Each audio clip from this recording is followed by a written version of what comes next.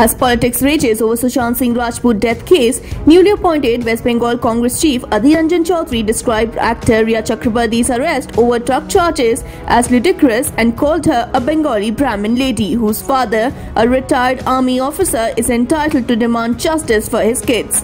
In a series of tweets, Congress leader also accused BJP of turning Sushant Singh Rajput into a Bihari actor to score political points ahead of Bihar election. Congress slammed the BJP after the party's Bihar unit released Justice for Sushant Singh Rajput posters and banners. Nitish Kumar government in Bihar claims the credit for the transfer of Sushant Singh Rajput probe to the CBI.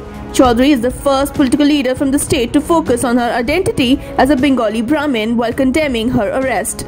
In his tweets, Chowdhury said Rhea Chakraborty's father is also entitled to demand justice for his kids. Rhea Chakraborty is currently lodged at Mumbai's Bakula jail.